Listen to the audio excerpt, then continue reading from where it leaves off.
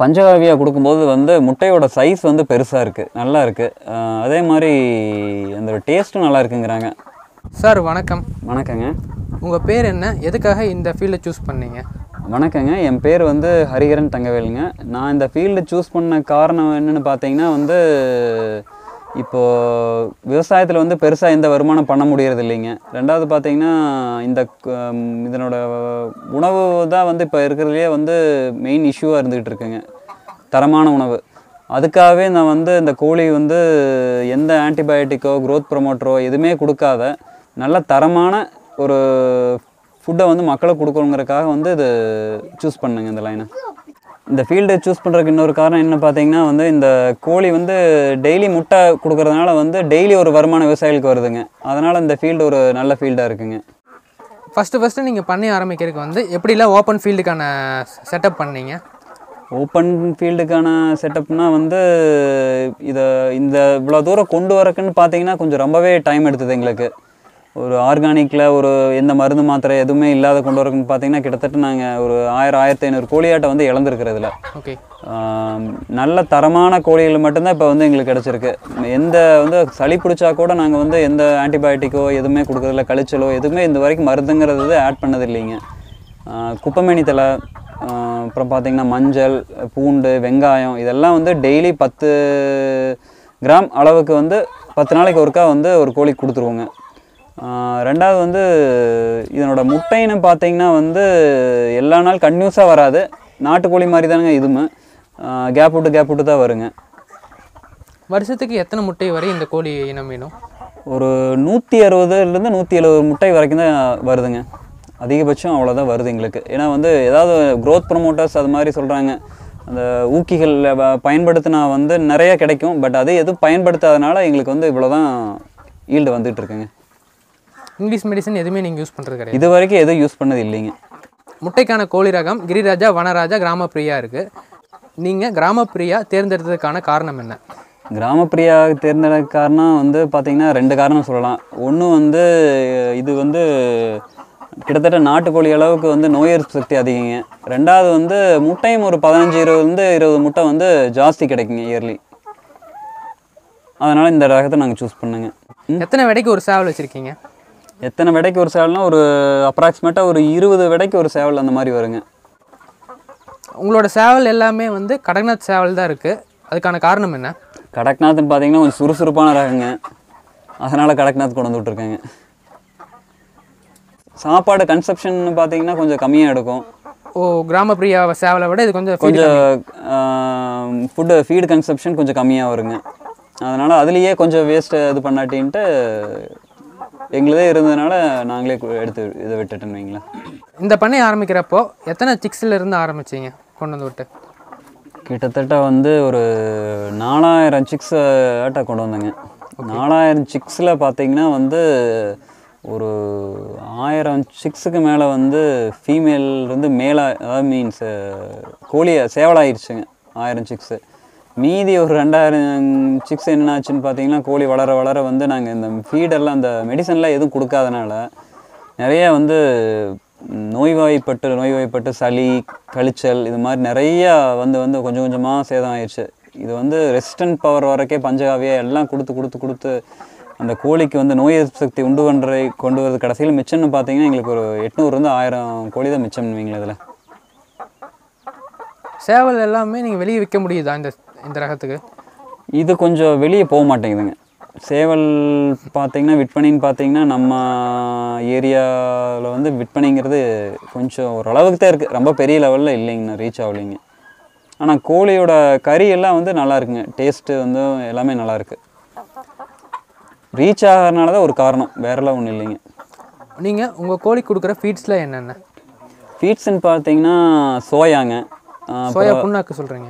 Soya புண்ணாக்கு, மக்காச்சோளம், கம்பு. நீங்கள் உங்கள் கோழிக்கு கொடுக்குற இயற்கையான ஃபீட்ஸ்லாம் என்னென்ன?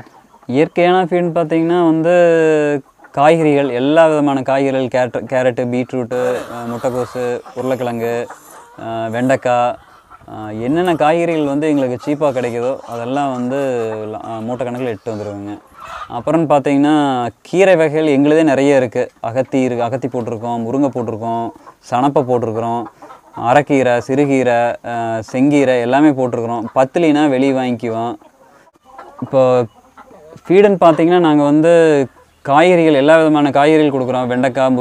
வெண்டைக்காய், முட்டைக்கோசு, கேரட்டு, பீட்ரூட்டு, வெங்காயம், உருளைக்கிழங்கு, இப்படி எல்லா காய்கறியுமே இருக்குது. ரெண்டாவது பார்த்திங்கன்னா கீரை வகைகள் வந்து அரைக்கீரை, சிறுகீரை, செங்கீரை, சணப்பை, அசோலா, முருங்கை, அவுத்தி இப்படி எல்லாமே கொடுக்குறோம். காய்கறிகள் மெயினாக பார்த்திங்கன்னா வெட்டிட்டு நல்லா மஞ்சளை போட்டு அரைச்சி மஞ்சள் போட்டு நல்லா கழுவிட்டு தான் சுத்தம் பண்ணிட்டு தான் கோழிகளுக்கு கொடுப்போம். ஏன்னா வந்து இந்த கோழியில் ஒரு பெரிய ப்ராப்ளம் என்னென்னு பார்த்தீங்கன்னா கழிச்சல். ஏதாவது ஒரு இன்ஃபெக்ஷன் ஆயிருந்துச்சுன்னா அந்த கழிச்சல் வந்துருச்சுன்னா கோழி எல்லாமே பாதிச்சிருங்க. ஏன்னா இது வந்து ஆன்டிபயோட்டிக்கும் கொடுக்காத வச்சுருக்கோம் நாங்கள் இன்னும். அதனால் வந்து முடிஞ்ச அளவுக்கு நாங்கள் வந்து எதை பண்ணுறாப்புல இருந்தாலும் மஞ்சள் போட்டு நல்லா வாஷ் பண்ணிட்டு தான் கொடுப்பாங்க.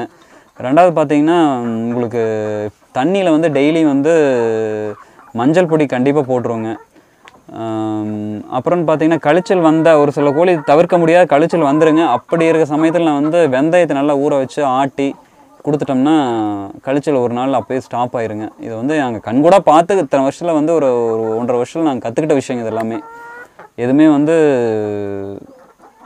இது நிறைய இழந்துட்டு தான் இதை வந்து இவ்வளோ தூரம் கொண்டு வந்திருக்குன்னு வைங்களேன். மாதம் எத்தனை முட்டை வந்து உங்களுக்கு ப்ரொடக்ஷன் வருது? மாதம்னு பார்த்தீங்கன்னா ஒரு நாளைக்கு வந்து ஒரு 300 முட்டை அந்த மாதிரி கணக்கு வைக்கலாங்க. 250-300 முட்டை தான் கணக்கு வரும். எல்லா கோழி எல்லா நாளும் ஈல்டு வராதுங்க. நிறைய கேப் வருது. என்ன நாட்டுக்கோழிக்கு இதுக்கும் பெரிய டிஃப்ரெண்ட் பார்த்தீங்கன்னா ஒரு 50-60 முட்டை தான் பெரிய டிஃப்ரெண்ட்டை ஒழிய பெரிய சிறுவடை கோழிக்கு இதுக்கு வந்து பெரிய டிஃப்ரெண்ட்டெல்லாம் இல்லைங்க. ஆனால் அந்த கோழி முட்டையோட சைஸ் வந்து நல்லா இருக்குது, பெருசாக இருக்குது, டேஸ்ட்டும் நல்லா இருக்குங்க. முட்டை உற்பத்திக்கு கோழிக்கு வந்து அதிகமாக கால்சியம் தேவைப்படுது. அதுக்கு நீங்கள் என்னென்னலாம் கொடுக்குறீங்க? கால்சியம்ங்கிறத விட முட்டைக்கு விடுறதுக்கு வந்து நிறைய ப்ரோட்டீன் வேணுங்க. 16-17% ப்ரோட்டீன் வேணும். அதுக்காக நாங்கள் சோயா யூஸ் பண்ணிக்கிறோம். ரெண்டாவது வந்து செல்கிரிட் வந்து கிளிஞ்சல் வாங்கிட்டு வந்து வெளியே வாங்கிட்டு வந்து தனியாக ஃபீடரில் தனியாக போட்டு வச்சுருவோம். அது வந்து தேவைப்பட்டனா சாப்பிட்டுக்குங்க, இல்லைன்னா சாப்பிடாது. ரெண்டாவது முக்கியமாக பஞ்சகாவியாக டெய்லி ஆட் பண்ணிடுறாங்க. பஞ்சகாவியாக கொடுக்கும்போது வந்து முட்டையோட சைஸ் வந்து பெருசாக இருக்குது, நல்லா இருக்குது. அதே மாதிரி அந்த டேஸ்ட்டும் நல்லா இருக்குங்கிறாங்க. கோழிக்கு பிடிச்ச மாதிரி இருக்கும். கோழிக்கும் பிடிச்ச மாதிரி இருக்கும். நான் மொத்தமாக பொதுவாக பார்த்தீங்கன்னா சாணி வந்து நல்லா விரும்பி சாப்பிடும் இந்த கோழியை. பஞ்சாபியாக கொடுத்து நிறைய அதை ஆட் பண்ணும்போது சர்க்கரை நிறைய அதை ஆட் பண்ணும்போது வந்து பஞ்சாபி நல்லாவே விரும்பி சாப்பிடுதுங்க. டெய்லி ஒரு 3-5 லிட்டர் வரைக்கும் யூஸ் பண்ணிடுவோம் வைங்களேன். ஒரு நாளைக்கு எத்தனை கிலோ தீவனம் தேவைப்படுது? இது பார்த்தீங்கன்னா குறைஞ்சபட்சம் ஒரு நாளைக்கு வந்து 90-100 கிலோ ஃபீடு வரைக்கும் போகுதுங்க. இதில் எவ்வளோ அடர் தீவனம், எவ்வளோ வந்து பசுந்தீவனம்?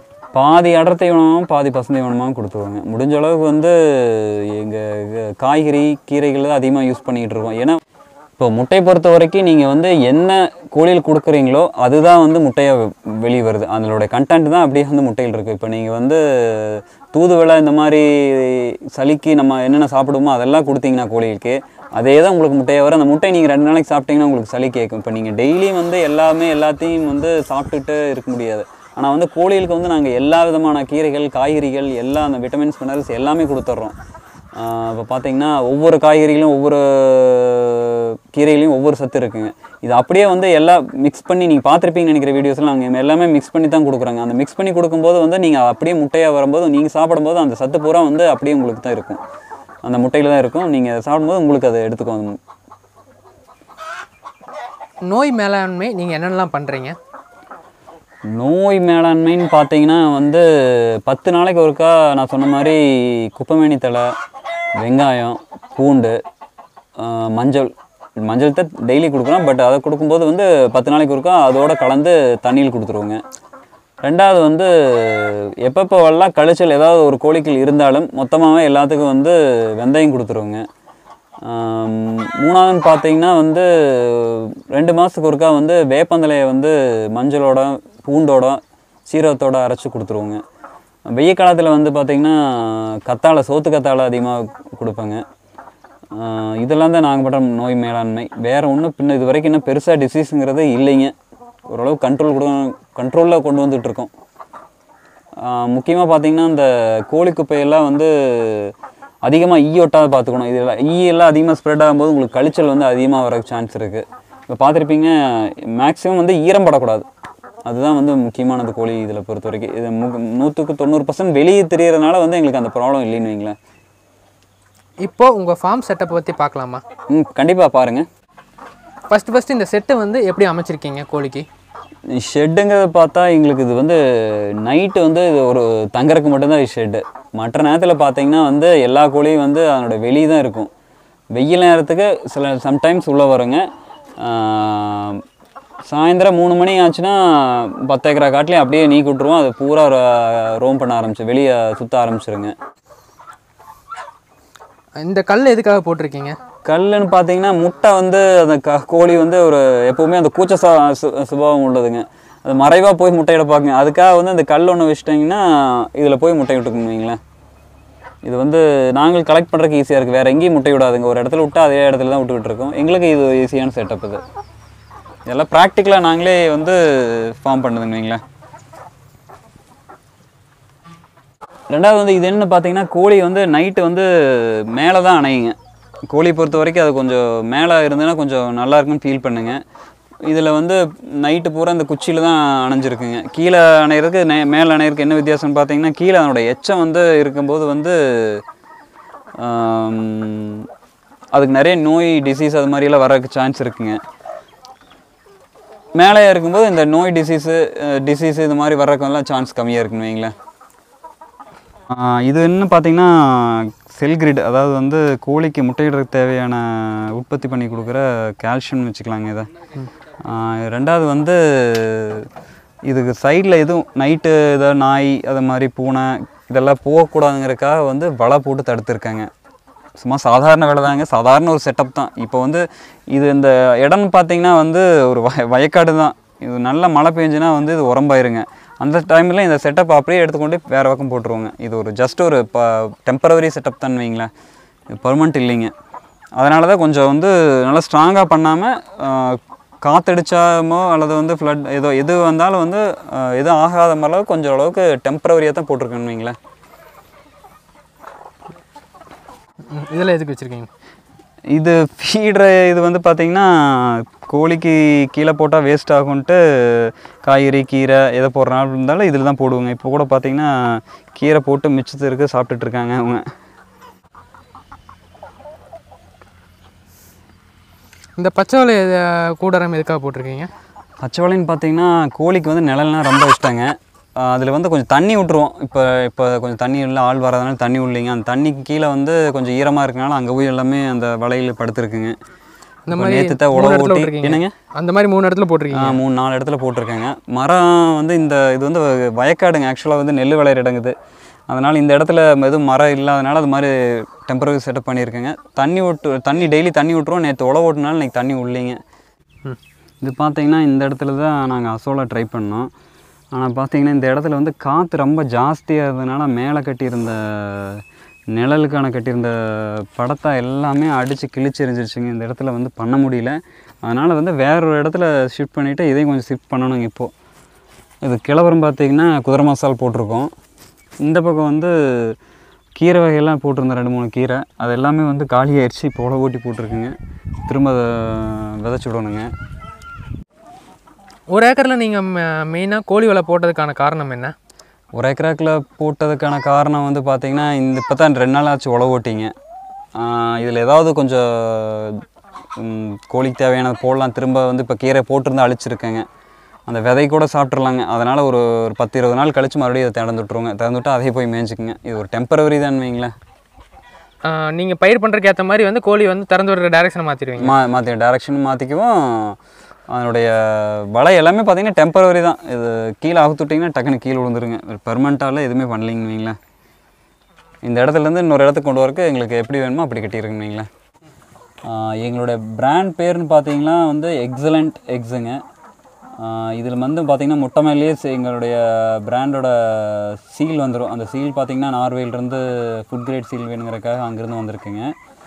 அந்த எங்களுடைய பச்சை கலரில் மேலே சீல் வரும், முட்டை மேலேயே வருங்க. அதை பார்த்திங்கன்னாவே உங்களுக்கு எக்ஸலண்ட் ஃபார்ம்ஸ், அதாவது வந்து ஆன்டிபயோட்டிக் இல்லாத நல்ல தரமான எந்த வயசுக்கு குழந்தைகளாக இருந்தாலும் பெரியவர்களாக இருந்தாலும் எல்லாருக்கும் கொடுக்கக்கூடிய ஒரு முட்டைங்க எக்ஸலண்ட் ஃபார்ம்ஸ். நீங்கள் ஒரு முட்டையை என்ன ரேட்டுக்கு வெளியே கொடுக்குறீங்க? கடைகளுக்குன்னு பார்த்தீங்கன்னா 12 ரூபா அந்த மாதிரி கொடுத்துட்ருக்கேங்க.